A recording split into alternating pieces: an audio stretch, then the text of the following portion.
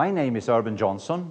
I'm Executive Director of an international company with the name The Owls. It's a consultancy company for democracy, justice and human rights. And I'm going today to talk about human rights urbanization for cities with rights. Let me first start to talk about human rights. And let me first be very clear that origin and meaning are two different things. I start with the origin, and the origin has a moral and a legal background, and I start with the morality. The moral origin of human rights is well known, but I just want to focus on what I think is the most fascinating moral background, namely the different religions. It's fascinating to see something that we call the golden rule exist in all big religions. Let me just rapidly say a few words about that.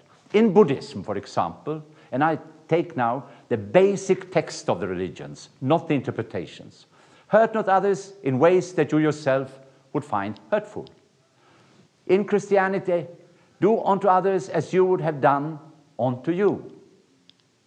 In Hinduism, do not to others if done to thee would cause thee pain. This is the sum of duty.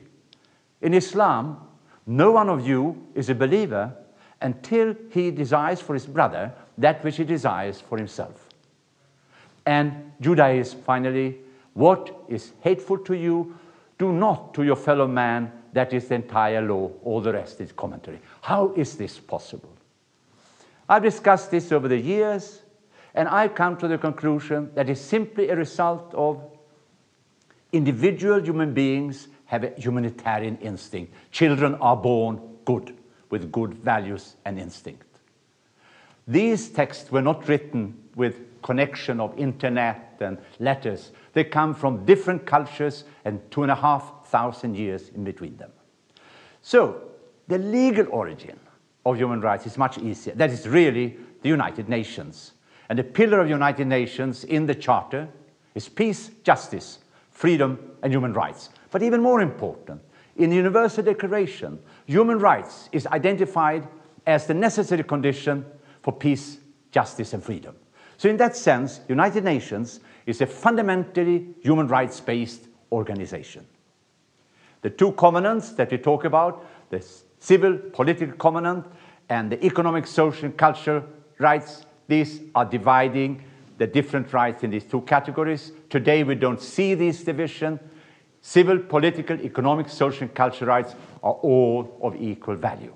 Let me go to the meaning of human rights.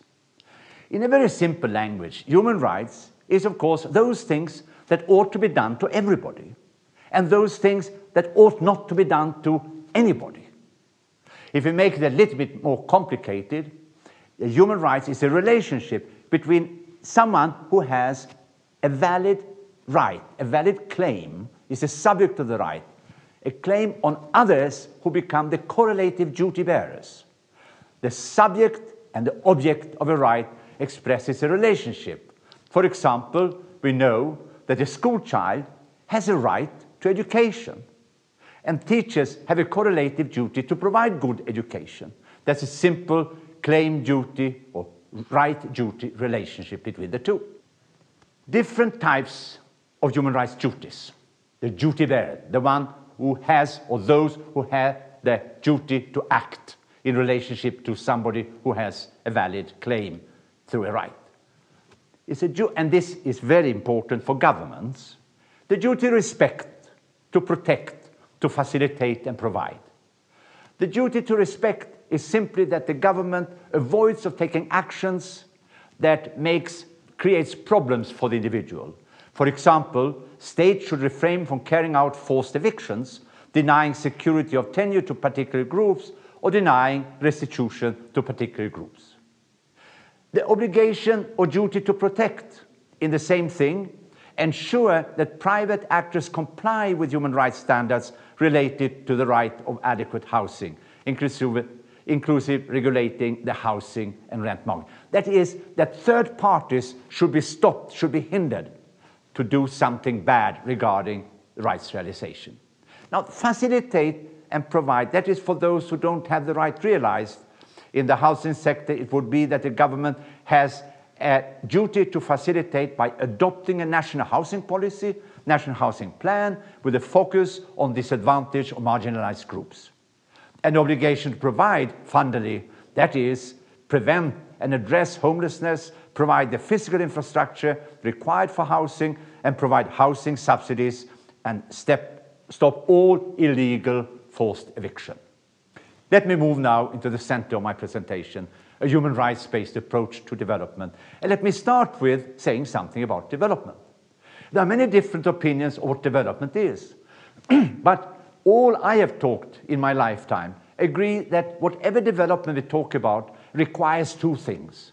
It must be achieving a desirable outcome. And we know that if an outcome takes place, there is a process behind.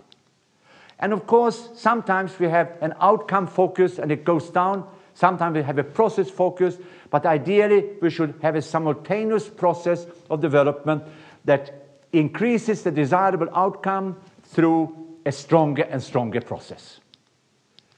Now, if we then move into human rights, it's all very simple. Human rights consist of standards and principles. Standards is access to health services, education, food, housing. Principles is equality, non-discrimination, participation, inclusion, accountability, and the rule of law. If we now say that the human rights standard dictates the desirable outcome, and we associate human rights principle to the quality of the process, we have an ideal situation where you can see how the outcome, human rights standards, education, primary education, health, and what donors, MDGs, all the MDGs except number 8, donors call it results. And the process must be characterized by the 6 human rights principles that I just mentioned. And now, finally, we are ready to use this new construct of outcome and process for the subject of today, a human rights-based approach to urbanization for sustainable human development. If we look into the outcome process, we can easily agree that the outcome must be the city with rights. The city should meet human rights standards codified in any of the human rights treaties ratified by the country in which we are. By the process leading to this city, the urbanization, should adhere to the human rights principles of equality, non-discrimination, inclusion and participation, accountability, and the rule of law. And we can then see in the outcome process now how urban development, or rather the city with rights, is the desirable outcome, a result of the urbanization process.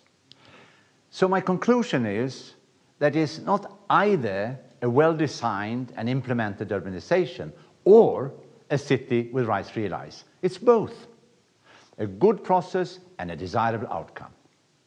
Or even more, it is about the achievement of a city with rights through an urbanization process satisfying human rights principles. Thank you.